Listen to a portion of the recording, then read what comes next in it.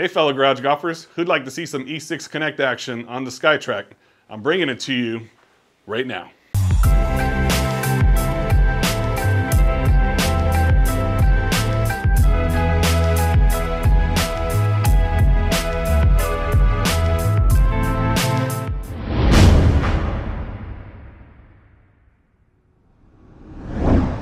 All right, thanks again for watching and welcome back. Rolling here with Garage Golf, where we provide extraordinary golf info for the extraordinary golfer.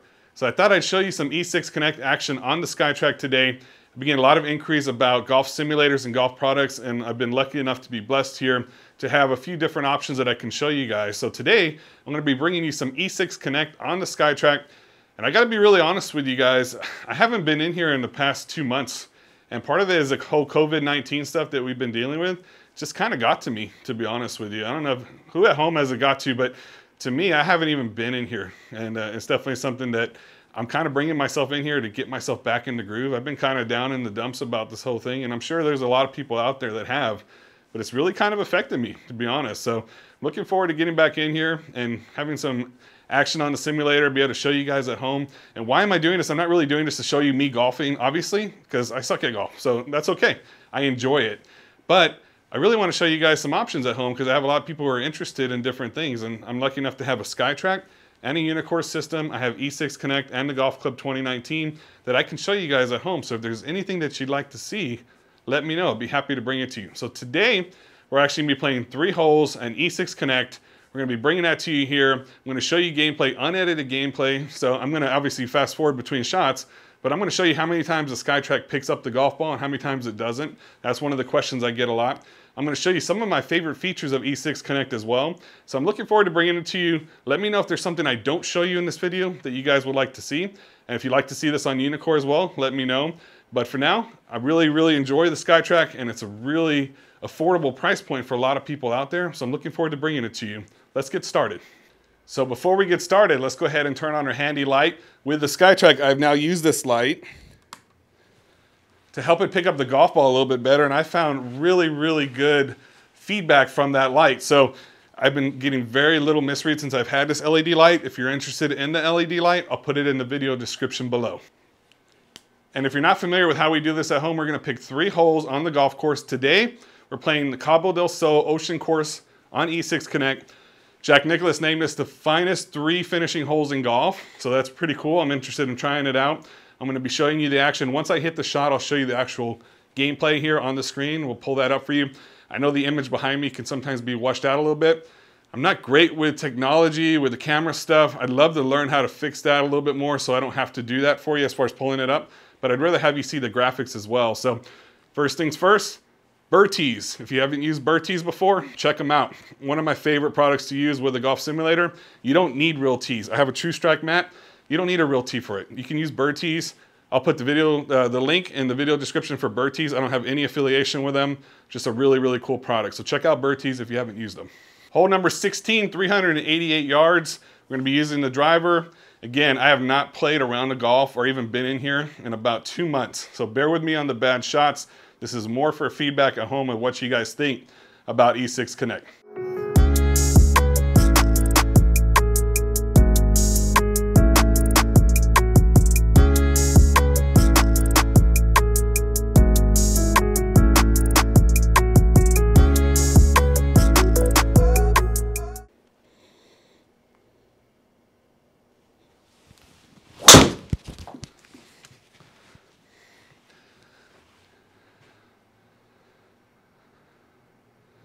All right, so a bad fade on that one. I'm right in front of this building, 232 yards total. And I have the tracer set up where it follows the ball for a few seconds, and then you can adjust it from there where it actually will follow it a lot closer. You can adjust different camera views with E6 Connect as well. All right, so pretty bad first shot. I'm now 176 yards away. 2 things about the Skytrak. Number 1, as you saw from the first shot, there's about a 5-second delay roughly, and I may edit it so the delay's not there as much. But just so you know, about 3 to 5 second delay. And honestly, there's a lot of complaints about that, but over time, you just kind of get used to it. You finish your swing, and by the time you look up, your shot's ready to go. So the other cool thing about the Skytrak though is that you can use your own golf balls, and that's obviously appealing. You don't have to mark them for hitting your shots or for putting, so that's a really cool feature as well. All right, so 176 yards, I'm gonna use the 6-iron, see if we get it there.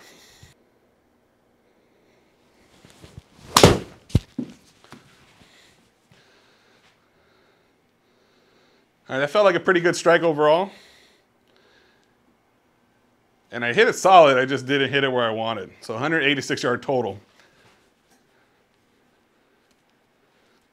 And here you see all the stats on the screen as well, which is nice. All right, so now I'm gonna have a 30-yard shot and I'm 5 inches uphill. So let me show you how to work the greens again on E6 Connect. All right, so if you wanna see how the green's gonna break, all you gotta do is click on the mini map up here. And you're gonna see, actually, this one's gonna have about a 5-inch break to the right, and it's gonna be uphill. So we're gonna aim right about here, right on the front of the green, right on the fringe, and see if we can get it up there and roll it close to the hole. All right, we got about a 30-yard shot total. And another tip for Skytrak, depending upon how you're gonna hit a shot, if you're gonna hit a flop shot, I tend to find you wanna put the ball about 2 inches in front of the laser. If you're gonna hit more of a line shot or even a driver, sometimes you wanna put it about 1 to 2 inches behind the laser and about 2 inches in front of the laser for the flop shot. So I'm gonna hit just a normal shot. I'll put it right on the laser on this one.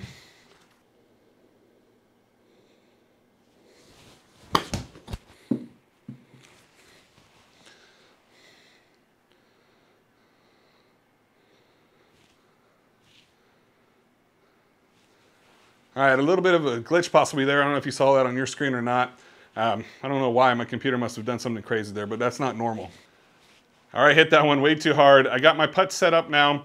The way I like to have the putting set up with E6 Connect is the align break feature, and I'll probably get chastised at home for that, but I just like it better where I just can line it up and then hit it for pace, because putting on a simulator is always different anyways. And for me, it's just a matter of getting a feel for the putt. So it's gonna auto-align my putt in this situation. Now in tournaments and things later, you'll have to do your own adjusting, but it gets you through a round of golf a little bit quicker. So I'm gonna go ahead and line up my putt. It automatically lines it up for me, and now I'm gonna be hitting a 36-foot putt, but 6 inches downhill. So it's just more about timing now and getting it close. I think I have the gimme set about 5 feet as well. So let's go ahead and hit that putt. Putting with a Skytrak is very easy. You don't really have to do anything crazy. You just line up the ball and you putt it.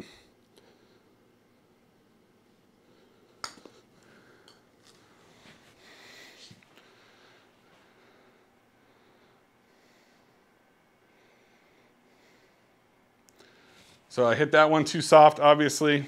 So it broke immediately to the left.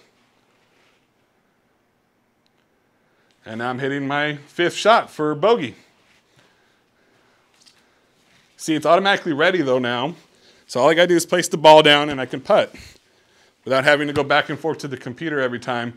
Now there are some pretty cool things out there that you can find on the open market where you can adjust your putt right or left with a tool on the floor, like an extended joystick or something like that, which would be nice. I look forward to hopefully testing one of those out here in the future. But for now, just to make it a little easier, I'm gonna auto-align the putts. And as you see, it didn't quite help me necessarily on the last one. Got an 11-foot putt now, and we're going to hit 4 inches downhill. It's about 9 feet from my hitting area to my screen.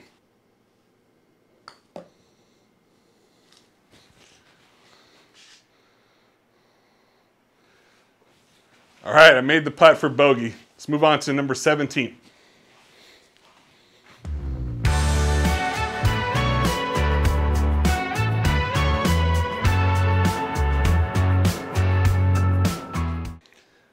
All right, so number 17 is about 135 yards and it's about 7 inches downhill. So we're gonna use probably an 8 or a 9 iron and see if we can get it there. The other thing is you can use the burr tees on iron shots directly off the tee box as well, which is nice. I've not had any issues with the Skytrak not picking that up. Let's see if we can get it on the green. Now for this shot, I'm gonna use the smallest burr tee that you can see. It looks like a bottle cap almost, but it works really well for tee shots with your irons. Just put that right on the laser dot and we're ready to go. We're gonna try to get a 9 iron there, see if we can get it on the green.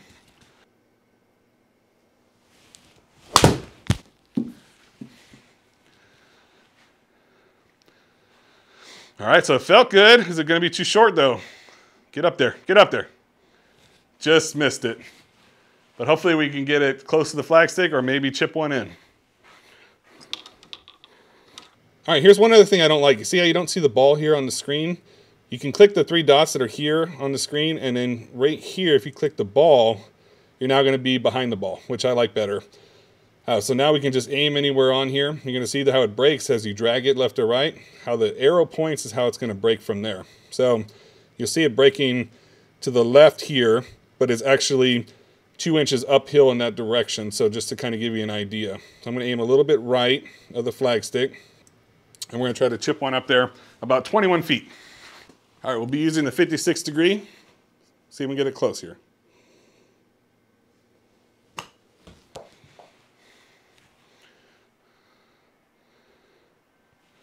Within 5 feet, that should be a gimme.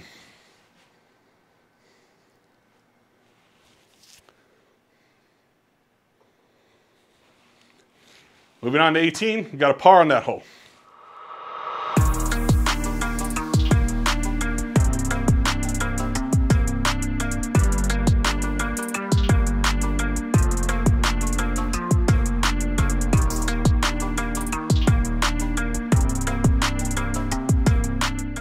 If you want to line up your shot anywhere before you hit off the tee, you can drag it here right or left. My average driver would be somewhere between 220, sometimes 180, anywhere up to 250 if I hit it good. So I'm going to aim here. I tend to hit it normally as a draw, but my first shot on the last hole was not a draw, so we're going to aim her about right there, see if we can get it on the green.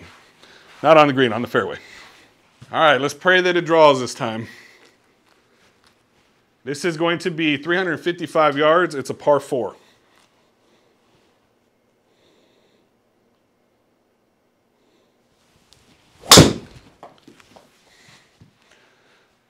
And it's straight at least, but I'm still going to be in the sand. And maybe in the water. Can I hit from there? Let's find out. And my ball's in the water. I don't know if we can hit from there or not. Now, see, that's not right because that wasn't in the water. The water came to it. So, see, I shouldn't get penalized for that. We are going to take a drop. Now, how come I can drop it there? Am I not going to be in the water still if I drop it there?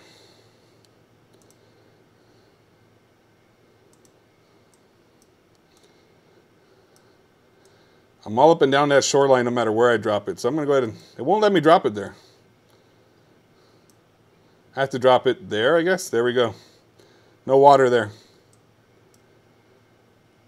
191 yards now. Sorry guys, I wish I could play some better golf for you, but then it wouldn't be 100% legit garage golf. And that's why we keep it here, 100% legit. Try to get a 5-iron close to the green now.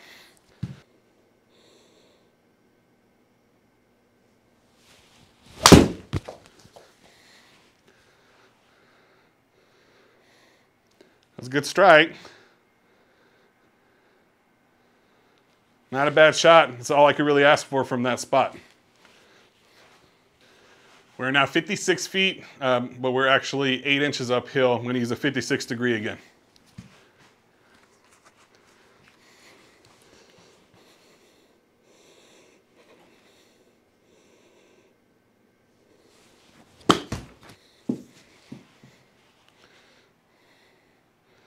Woo! Too hard. All right, so this is actually perfect to show you. I'm on the fringe and I want to putt. So there's something that you want to do before you putt from the fringe. Let me go ahead and take you to the computer and show you. All right, so now if we're on the fringe and we want to putt, we need to make sure we change our club. All right, we want to make sure we change it to putter. And now it's going to read that a little bit differently than it would if you had that sandwich. If you were to try to putt from there, you're going to get a lot of backspin and it's not going to read it the right way. So make sure you change it to putter if you're on the fringe and you want to putt. And now you see we're 37 feet away and we're 1 inch uphill. So we're going to go ahead and hit a good putt and see if we can get it nearby the hole. I'm not even going to pretend like we're going to make it. One last thing is the actual stimp meter. You can actually set the stimp meter to whatever you feel is very close to your indoor setting. So I think mine, I have it set pretty fast actually to somewhere around 12. I think the stimp on the turf I have here is about 11. I don't have the ideal setup of putting straight, so I have the mat in front so I can have at least a straight rollout. And I do have a little ramp that I built on the True Strike that allows me to putt straight onto that mat. But you can adjust that. So if you see things are a little bit different than what you see indoors, wherever your setup is and how you feel it should be, you can adjust the stip meter for that as well. And that's one feature I really love about E6 Connect. All right, 37 feet.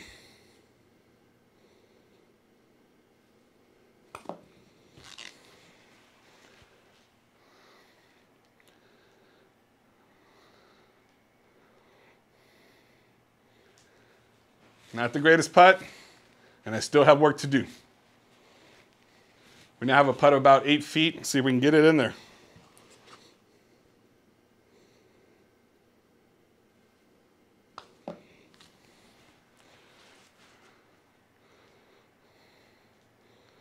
Ooh, that one went in sideways. I'll take that because that doesn't happen too often in real life. All right, so you see I wasn't lying to you. I haven't played golf in about 2 months, and it shows. But I really wanted to show you guys a little bit more about E6 Connect on Skytrak. I'm going to be trying to bring these videos to you every week, or at least a couple times here and there, so I can show you a little bit more on different products and different programs. Again, I have the Golf Club 2019 for Unicore and for Skytrak, and I have E6 Connect for Unicore and for Skytrak. So I'd love to show you more. Let me know what you'd like to see at home. Hope you enjoyed this video. If you did, please give us a big thumbs up. We greatly appreciate that. If you have not yet done so, please consider subscribing to our channel for more content like what you saw here today. Join our Facebook group as well if you have not yet done so, because that's where we communicate with each other. You can Facebook message me anytime, get any questions answered. And if you're interested in a setup similar to what you see behind me, or even a little bit more entry level as well, let me know. Reach out to me at roland@mygaragegolf.com, or check out our landing page at Rain or Shine Golf at rainorShineGolf.com/garage golf. And I'll put all the links for you guys on the video and in the description so you can see it. Hope you like this. Let me know if there's anything else you'd like to see that I didn't show you. Any questions you have on E6 Connect or about our setup here. I'm going to be doing a more updated what's in our garage golf setup here for you guys here in the near future. So I look forward to bringing that out to you. And I'll be bringing more videos like this. So let me know if there's any courses you'd like to see on E6 Connect or anything else that we can bring your way. I really, really appreciate you guys hanging out with us. I hope that we get past all this stuff out there, the craziness in our world with this COVID-19 stuff. But I think a lot of people are seeing the appeal of having a setup like this. And again, even if it's just a monitor and a net, you can start that way, because we just never know what else is going to happen now. And I think our world has changed a little bit in the future. So even when we do get back to normal, I think we're going to be seeing a little bit different situations out there. So I'd love to answer any questions that you guys have. I'm glad that I got back in here. I look forward to doing more. Got to get my head out of the sand and kind of get over this mini depression that I've been having with this whole situation. But there's some scary stuff out there, guys, and I just got to keep it 100% legit with you. So let me know if there's any questions you have, anything I can do for anyone at home. Reach out to me, message me. I'd love to communicate with you guys, even if it's just to say hello, see how you guys are doing. So hope you guys stay safe out there. And until the next time, as always, keep on golfing.